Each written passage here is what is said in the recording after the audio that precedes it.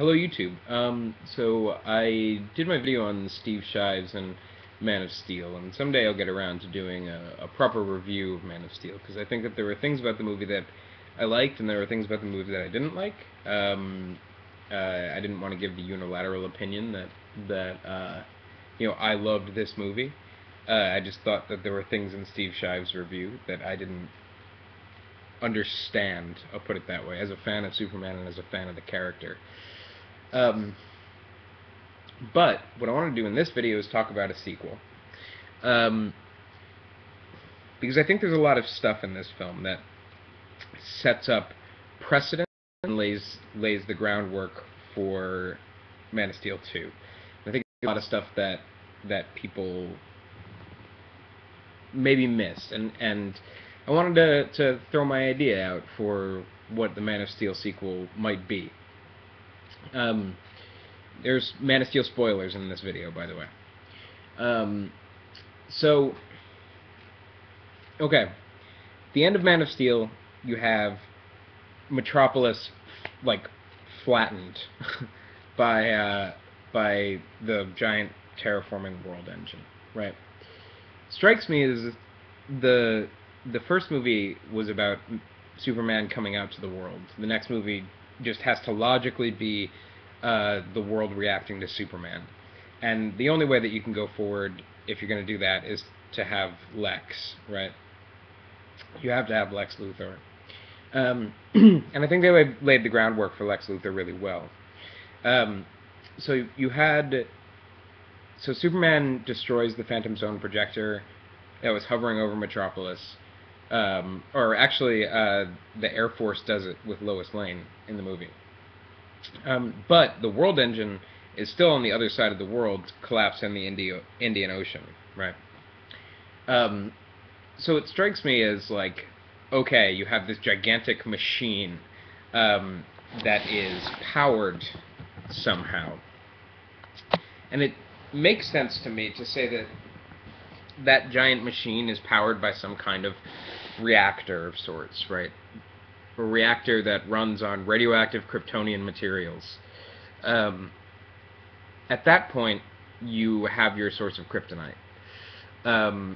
You don't need to go through this whole, well, some kryptonite landed on Earth when Krypton exploded somehow, right? Like, that seems to me to be unnecessary at this point, because you just had a giant Kryptonian machine collapse on Earth. So that's good. I think that's an interesting thing for them to do. I think I think if the sequel is the world reacting to Superman, then I think that Lex Luthor's point of view publicly has to be, I am coming in, I am a billionaire, I'm going to help rebuild Metropolis. And I think that we should be suspicious of this alien who came in and flattened our city. What do we really know about this alien? Can we trust this alien? Blah, blah, blah, blah. And so he garners public appeal on the basis of his philanthropic rebuilding of Metropolis and on the basis of his xenophobic attitude towards Superman. Meanwhile, sort of more in private, it seems to me to be reasonable to suggest that LexCorp and the government, right, and I imagine here General Sam Lane being introduced, as well as Star Labs, who they briefly mention in Man of Steel, which are all sort of staples of the DC universe. I can imagine them collaborating together sort of as secretly as possible, working on this Kryptonian technology and trying to figure out a way, if need be, to kill Superman. Right? A way to keep him under control. Like, what if Superman turns bad? We're all fucked. We don't have the weaponry to deal with him.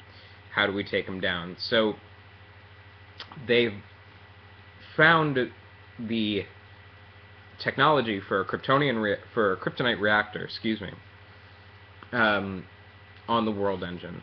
I could also imagine them finding a command key, and this is, I think, an interesting point of setup. And if I'm right, if this is the way that they're going, then it explains what Russell Crowe was doing in the movie so much, which is that if they find a Kryptonian command key, then that gives them the access to, or that gives them access to the technology surrounding the idea of taking a human being's memories and consciousness and uploading them into a computer and such. Some Superman fans might know where I'm going, but I think that it just has to result in Superman, or in Luthor and his team of various organizations developing Metallo to unleash upon Superman should he ever go rogue. Meanwhile, on the other side of the coin, you have Lex Luthor, who's, the billionaire, xenophobic, etc. Meanwhile, Lex also harbors, particularly in the comics this is true, he harbors just a resentment for the fact that Superman exists. Lex's whole point of view is, I am the best that mankind has to offer. I worked my way up from nothing. I am the, alpha human. I, peak physical condition. I am a brilliant mind, and I'm a billionaire. And you know what? Like, you, Superman, just got your powers by landing here. What is that? Like, screw you, I'm going to take you down. Right. So there's a feeling of envy that Lex Luthor has that drives him towards Superman. And I feel like the other side of that coin, the exact other side of that coin, has to be Batman, right?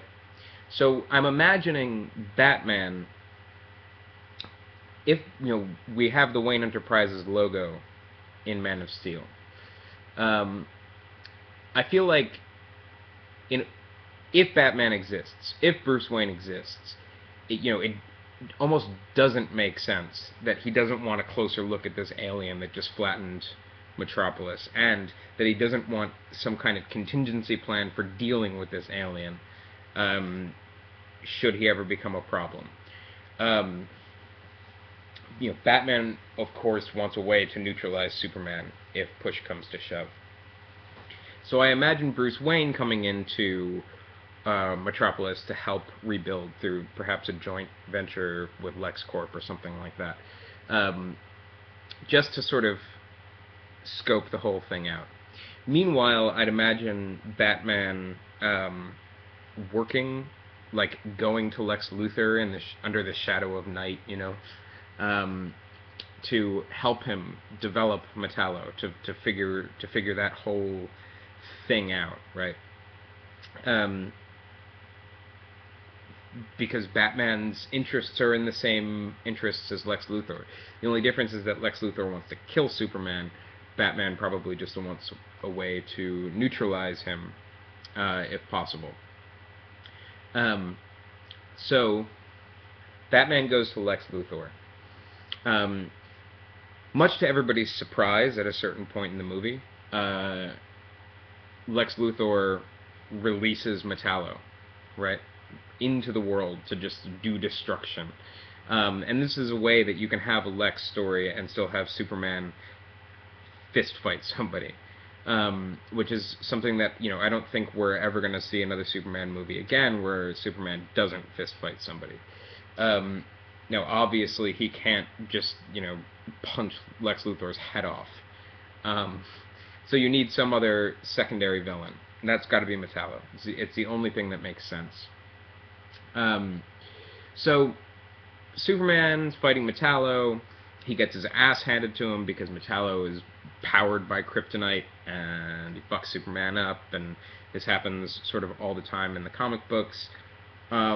Meanwhile, at some point in the second act of the film, there should probably be a scene where Batman and Superman are talking to each other, and Batman comes to the conclusion that Superman's a good guy, And when Lex releases Metallo, Batman shows up. He says, I have the specs for Metallo because I've been working with Luthor on how to do this.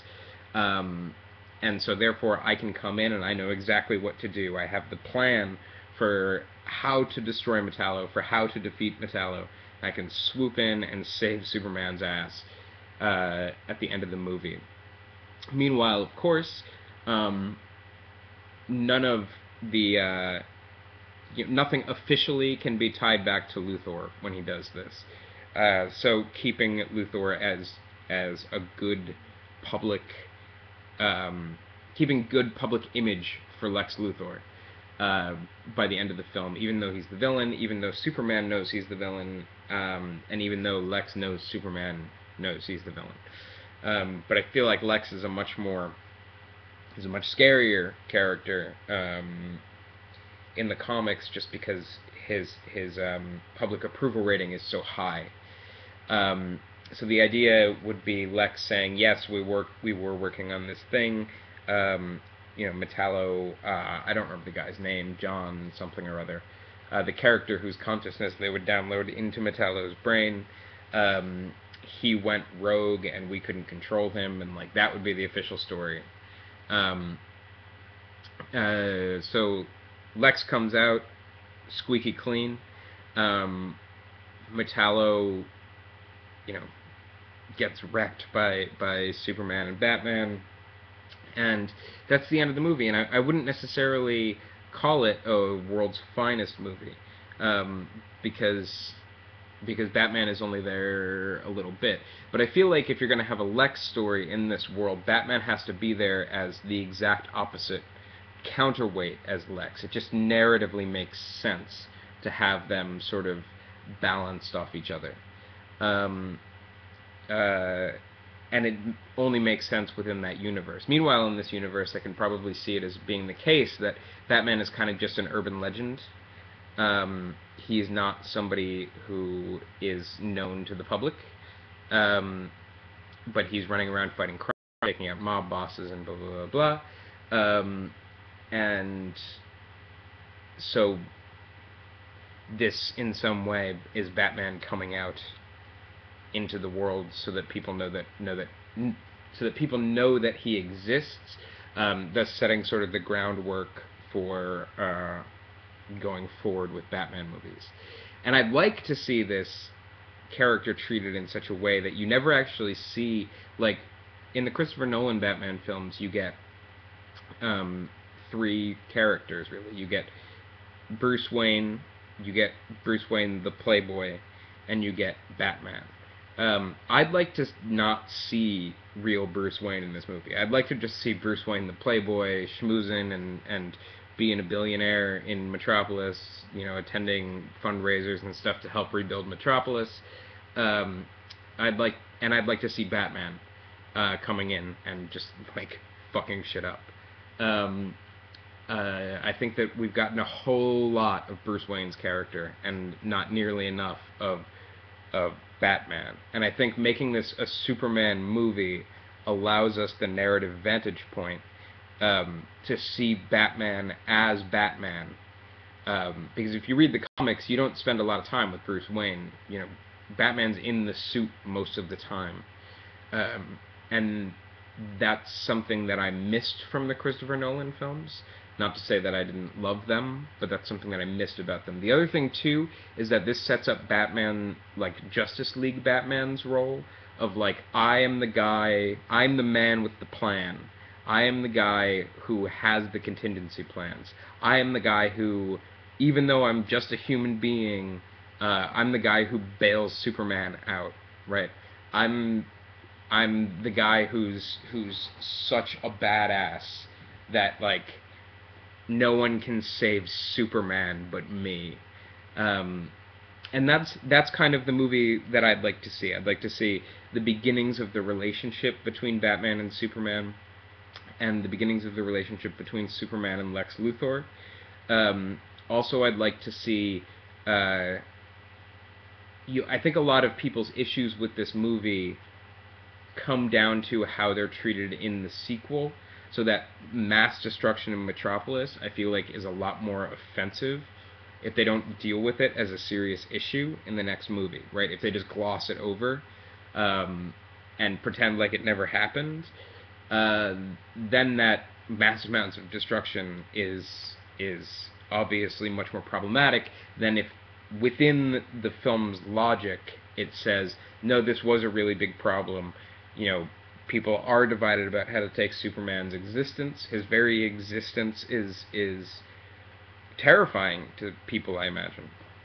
So this film has to be Superman coming and assuring the public of that he's fighting for the right side. Um, so yeah, and I would like to see at this point like a more um, wholesome character, right? So in Man of Steel, by the end of the film, I think you get a wholesome, upbeat Superman character that we sort of, it's something like the Superman that we all know and love. It takes a while to get there, obviously. Now, in my mind, if you don't pick up from there, right, if you don't have that Superman character being Superman in that movie and saving people, etc., um, then it doesn't work. But I do think the tone of Man of Steel, if it continues into Man of Steel 2, um, I think that it lends itself to a Superman Batman movie. Again, I wouldn't call it a world's finest movie. I would say it is a Superman movie at its core. Batman just happens to be introduced in it, and to play a certain narrative function, and to lay out the relationship between Batman and Superman going forward into a Justice League movie, and reestablishing Batman's character in such a way that it makes sense for the Justice League. Because I don't think that Christopher Nolan's Batman is a Batman that makes sense in the Justice League. So yeah, those are my thoughts on a Man of Steel sequel. Comment, subscribe, like the video if you like it. Have a good day.